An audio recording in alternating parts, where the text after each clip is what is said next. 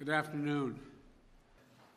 When we took office 45 days ago, I promised the American people that help was on the way.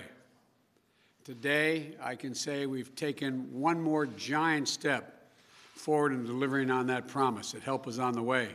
The resources of this plan will be used to expand and speed up manufacturing and distribution of vaccines so we can get every single American vaccinated sooner than later. I believe we'll have enough by the middle of May to vaccinate. It's going to take longer to get in their arms, but that's how much vaccine we'll have.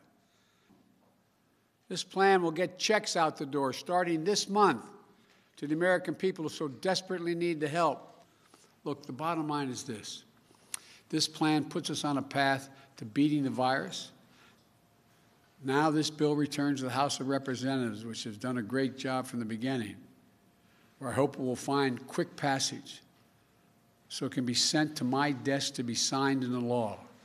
Thank you, and God bless you all. May God protect our troops. Thank you.